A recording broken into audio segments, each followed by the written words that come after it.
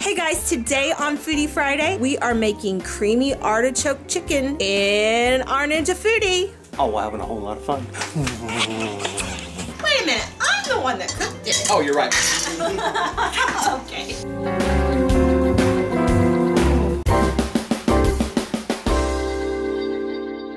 Hey guys, welcome back to my kitchen. I am Cris from recipes@crock.com. I am Mikey from, same thing.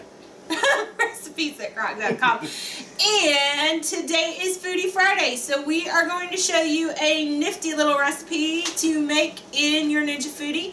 You could also make this recipe in any electric pressure cooker, so it's an electric pressure cooker recipe. And we're adapting it from a slow cooker recipe that was very, very, very, very good, very successful.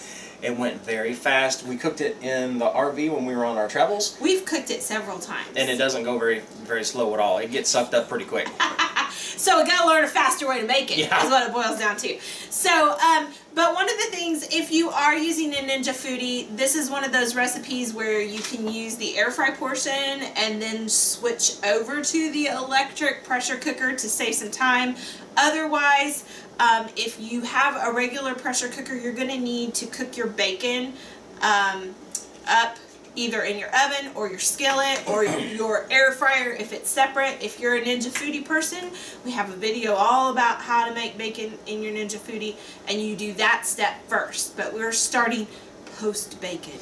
Yes, because we had bacon for breakfast, we had bacon for another recipe, and well, if you're anything like this, you've got two foodies, and so we were able to do both at the same time.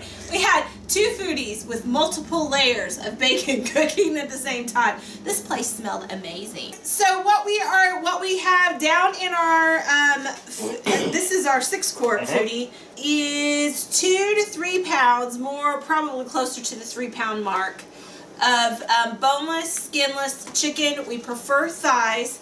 And it's down in here. Now, I originally was going to do this with frozen chicken. But she originally didn't tell me to get the frozen chicken out. I didn't tell him that, and there was fresh chicken in the fridge, so he grabbed that instead. So if you're going to do this frozen, I would recommend cooking under pressure once we're done for 12 to 15 minutes. I tend to like to cook it just a little bit longer so it'll be more shreddable, like really falls apart. I really like that. Fresh, you could probably get away with anywhere from 8 to, maybe not with chicken breast, but 8 to 10 minutes. So we're probably going to do the 10-minute mark to get it as tender as what we like. But we've got the chicken already down in there, and to that, we are going to salt and pepper it. Meanwhile, Mikey has 2 cans of artichoke hearts. 14.5-ounce cans, and I'm just going to do a rough chop on these. You don't have to be precise, just to get them in little bitter. No, we don't want them to be bitter. No, little bittier. That's a word somewhere, even if I just made it up. Okay, so while he is chopping those up, I'm going to add a tablespoon of minced garlic too. And while she is adding the tablespoon of minced garlic, do you want me to cut this up, or is it going to be good? No, we're just going to toss it in there. Okay. Okay, so dump the artichokes in. Let's just go straight in the pot, right over the chicken. I love the smell of artichoke hearts. They are. I don't know why, but it's got such a briny smell to it. Which, probably because they were briny. Well, all they are is they're stored in a can with salt and a little bit of citric acid, but for some reason it always smells like the ocean to me. Maybe it's because it's salt water. Alrighty, so one of the changes that we're making to this recipe from the slow cooker version is because we need a cup of liquid that's going to withstand the pressure. So we're going to use chicken broth in this instead of the heavy cream, and we're going to make that up with a different ingredient at the end. So we've got a cup of chicken broth is going to go in. You have an 8-quart. You may have to bump that liquid up just a little bit more. That poor little lemon's just dancing over there. I'll take care of that. Okay, so what we want to do with the lemon is we want to zest it before we cut it. Yes. Oh, great. So this adds just a lot of flavor. So we washed the lemon before we started, and then we rolled it to make sure that... We also took the sticker off too, because you don't want to zest up a sticker. No. So we rolled it to make it nice and juicy for when we juice it, but then we're also just peeling the really yellow parts of the lemon off with a zester. Yes, make sure you don't get into the white. No. So you're just going to do pretty much just one pass over the yellow. Yep. And adds so much flavor. Here, I'll show you. All you're doing is getting this part out right here. Just that yellow stuff.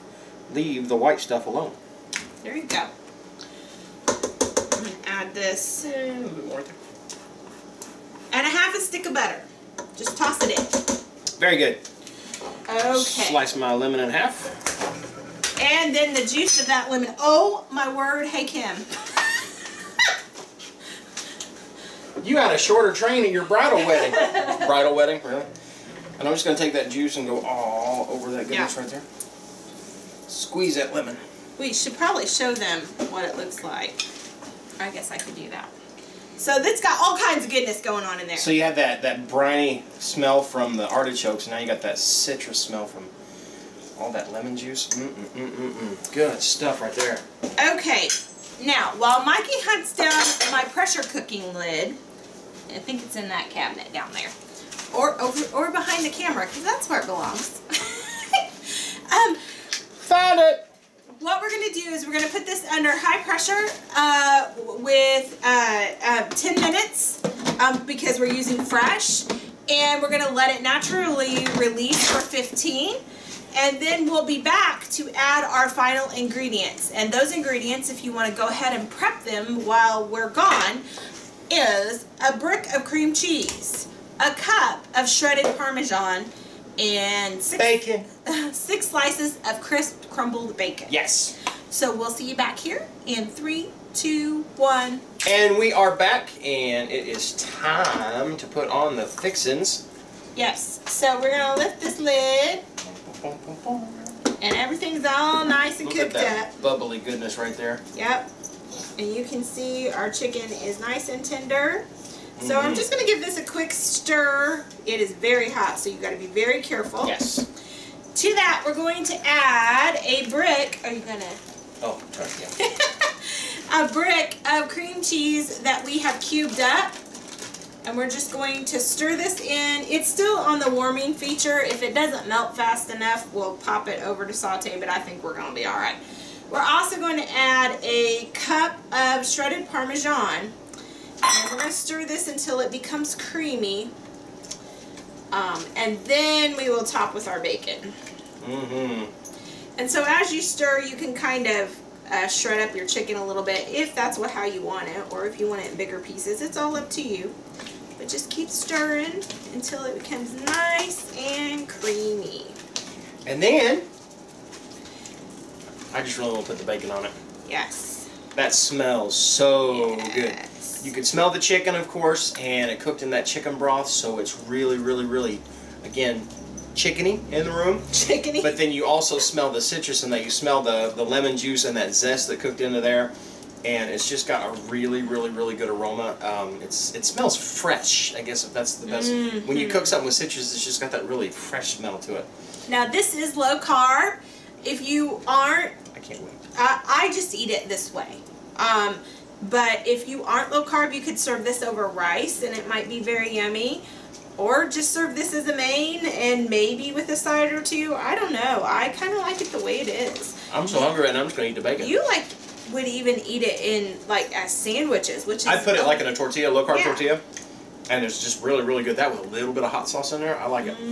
I just like it the way it is. All right, I think we are ready. Are you going to show them how we're getting nice and creamy here? Sure, I'm going to show you how it's getting nice and creamy.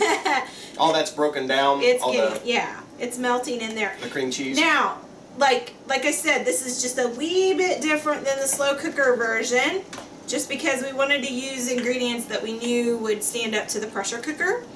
And so now he can sprinkle in the bacon. Like magic fairy dust of love. Bacon rain. Bacon rain. Bacon rain. Very good. Steaming up my camera. Now, if you want all that nice sauce, you could do this with a spoon that's not slotted, and it's almost like a little bit of a soup. Or if you would rather this be more like a main dish, you could serve it with a slotted spoon. It's up to you. Here you go. You take care of that. Right. I will grab us a couple forks. I pulled out the plate that Addie made for me. There you go. Very good. All right. You know what? You can eat out of that. I'm going to go see you guys. I'll get a paper plate. So, you see, we have chicken, and there's your artichoke, and then you got all that bacon just scattered through there. Again, it smells so good. Of course, that garlic comes out when you cook it down. Now, I haven't tasted it yet, but if it needs more salt and pepper, you can always add that too. So. It's going to be hot too, especially when you get it right out of that cooker. Mmm. What you think? The Parmesan is a lot stronger than that than I thought it would be, which is good. The citrus is very, very subtle. But it's there. But when you mix it with that Parmesan, it's good. Of course, the bacon gives it that smokiness, and you put it there in the end, so that bacon's still got some crispiness to it. In leftovers, I'm sure it's going to be good. If you are a big fan of artichokes, I will say I think the artichoke flavor in the pressure cooker version comes out a lot stronger than in the slow cooker version, which is really interesting. I like it. I love it. I want some more of it. It's nice and tender. So 10 minutes was perfect for us. We wanted that nice, like, fall apart chicken. If you don't want your chicken to quite fall apart, you could probably back off a few minutes on that if you want it to be, you know.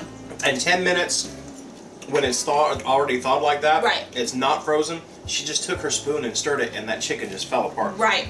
Now, if you're using frozen, again, I would do between 12, maybe even if you want it to be fall apart, you might even bump it up to 15.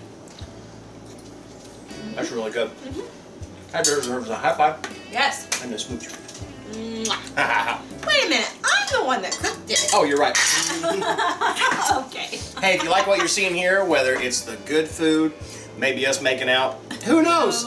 Give us a thumbs up down below. Also, if you've not become a member of the Crock Posse, click the subscribe button and you are an automatic member. A welcome part of the team, the family, the tribe that we call the Crock Posse. And also, if you want to know as soon as we put up a new video, click the bell next to it called the ding-a-ling. And when you click the ding-a-ling, we will let you know as soon as we pop up a new video. But most important, y'all, whatever you do, laugh often. Eat good food. And speak life. Bye, guys. Bye. Good job. Thanks. Hey, guys, today for Foodie Friday. Stop that. Hey, guys, today. Okay. You a chainsaw? If you want to see the latest, click on the left right here. If you feel like subscribing, click on the right, my dear. And if you think we're funny enough to send us money, click the Patreon.